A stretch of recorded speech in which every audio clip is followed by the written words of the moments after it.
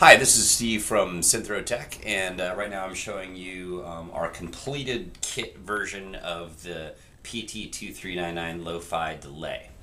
Right now we can ship these out in this form where there's a case, and basically there's going to be case mount, plugs, 9-volt connection, and potentiometers, versus our older kits were more of a surface mount product. So this is more of what it can look like. It's kind of fancy. It's a little, it's sexy.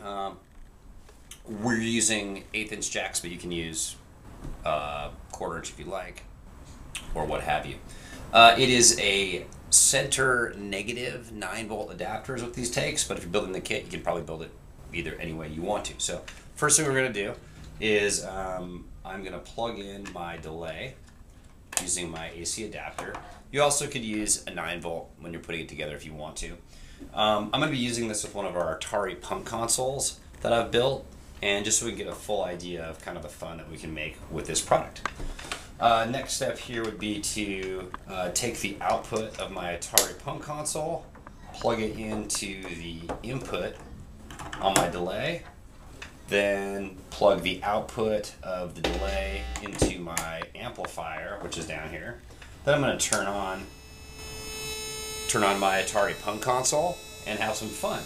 So the first element we have on the delay kit here, on the delay, well, I guess it's the completed delay in this case, is a speed and mix. I've turned the mix all the way up so that you can really hear the effects of what this pedal or modular synth editor can do here.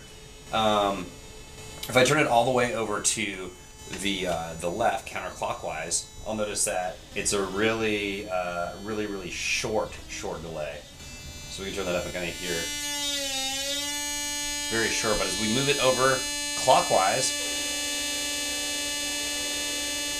you notice that.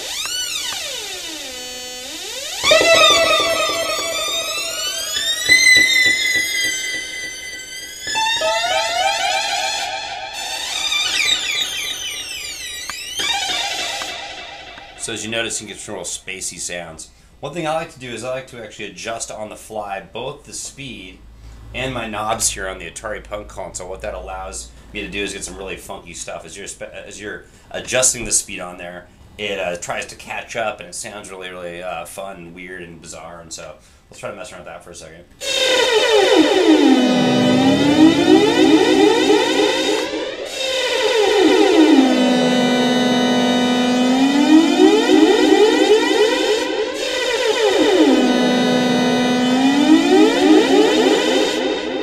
Almost get some THX kind of sounds on there that are doing, so a lot of fun stuff you do there. You can go crazy and mess around with it.